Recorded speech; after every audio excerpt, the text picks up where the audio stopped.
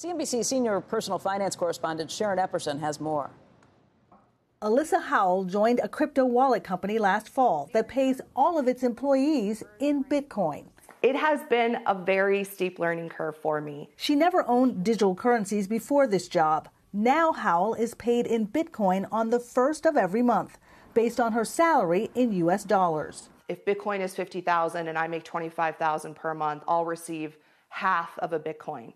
Now, on the first, our company sets the price. So at a certain time on the first of every month, they'll say, this is the exchange rate for Bitcoin. Employees can then convert their crypto paychecks back into dollars, with the company covering the conversion fee. But this single mother of two has gone all in with crypto. You read it. While she exchanges Bitcoin for dollars to pay day-to-day expenses, she found a lender who will let her pay her mortgage in Bitcoin and keeps 10% of her Bitcoin pay for retirement savings. I'm long-term cryptocurrency, so I'm not watching the volatility on the day-to-day. I'm here for the next 5 years, the next decade, the next 2 decades. That's where I really see the opportunity. Howell has worked for the firm Exodus for about 7 months.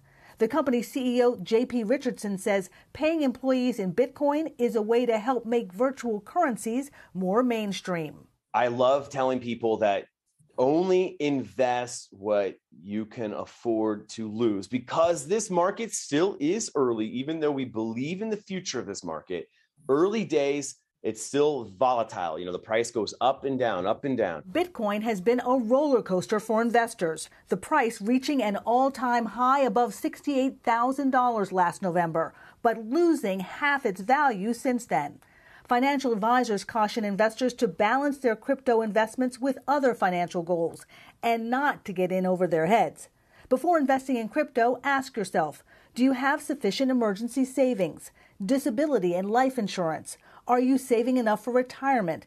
Also consider your cash flow. Take a breath before pressing that buy button and potentially consulting with an advisor to say, is this the right thing for me? Keep in mind, there are also fees involved with exchanging Bitcoin to dollars and tax implications to consider as well. Also, managing your finances using crypto does not offer many consumer protections or government oversight, Becky. Yeah, all things to think about. You know, if somebody wants to try this at home, Sharon, maybe try to manage their financial life with crypto, anything else you would point out to them? Well, you know, Alyssa wanted to go all in, and it doesn't always work as planned. She found a mortgage lender that was going to accept crypto payment, but then the loan was sold to another servicer that is not going to accept crypto. So she has to come up with another plan now for the mortgage. You also have to think about if you're going to have these transaction fees, that could be costly if you're changing crypto to dollars. And will you have an employer like Alyssa did that's going to cover those costs? And then there are so many tax issues to consider. You really definitely need to work with a tax professional who is familiar, who is really well versed in crypto as you're deciding to make these various transactions and manage your financial life that way. Yeah, I mean, I think I would point out to people that it's not a currency at this moment. You can't have a currency that fluctuates that rapidly. And just like I wouldn't invest all of my money in equities, you need to make sure you have a cash cushion for just day-to-day cash flow items so you don't get caught up in a market downturn in any of these markets.